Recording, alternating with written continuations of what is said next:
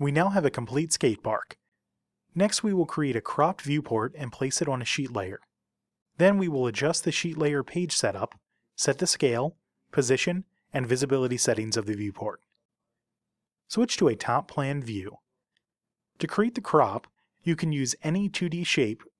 For this viewport, draw a rectangle over the skate park. With the rectangle selected, go to View, Create Viewport.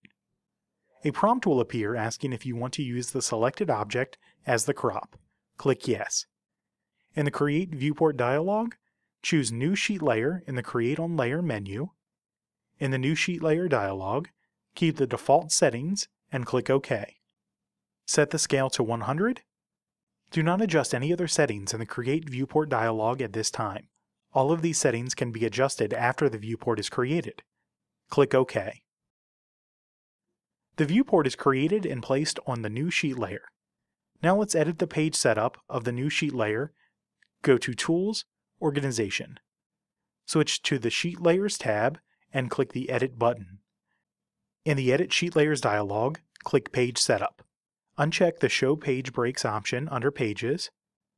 Under Printable Area, check the Choose Size Unavailable in Printer Setup option, then select ASME D from the Size menu. Click OK to save the changes. Then click OK 2 more times to exit the Edit Sheet Layers and Organization dialogs. The viewport is too large to fit on our page. Let's adjust the scale of the viewport and position it on the page. With the viewport selected, in the Object Info palette, set a custom scale of 1 to 250. Now, move the viewport to the upper left corner of the page. Viewports have independent class and layer visibility settings. You can choose which classes or layers you wish to display per viewport. Let's turn off the Site class for this viewport. In the Object Info palette, click on the Classes button to edit the class settings for this viewport. Set the Site class to Invisible. Click OK. The site is no longer visible in the viewport. However, if you click on the Classes button in the view bar, you will see the site class is still set to visible in the file.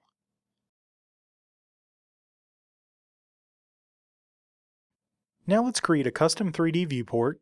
We will set up a custom view on the design layer, then create a viewport and apply a render mode. In the view bar, click on the Layers menu and choose Design Layer -1. Switch to a left isometric view. Using the flyover, pan, and zoom tools, adjust the view until the skate park appears similar to this. Now go to View, Create Viewport. Keep the default settings and click OK.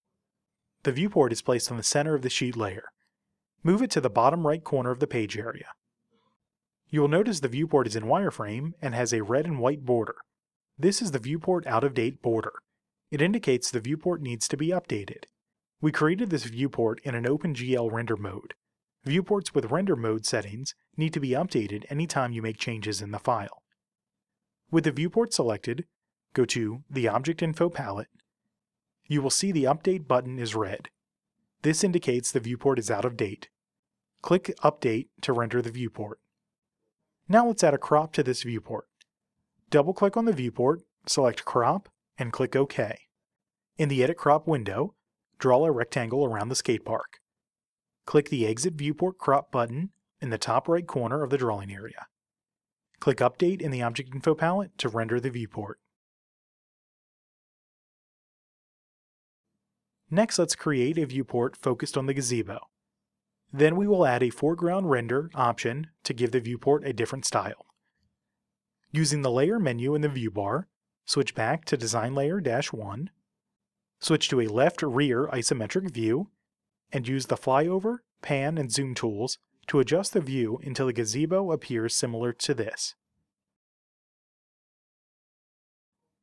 Go to View, Create Viewport, and click OK. Move the viewport to the upper right corner of the page area. Add a crop around the gazebo.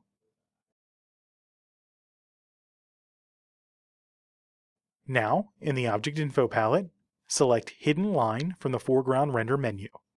Click the Update button to render the viewport.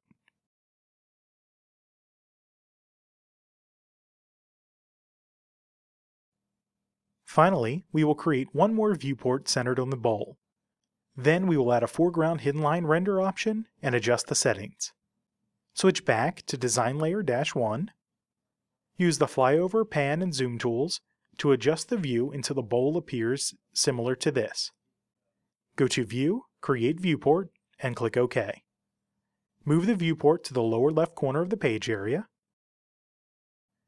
Add a crop around the bowl.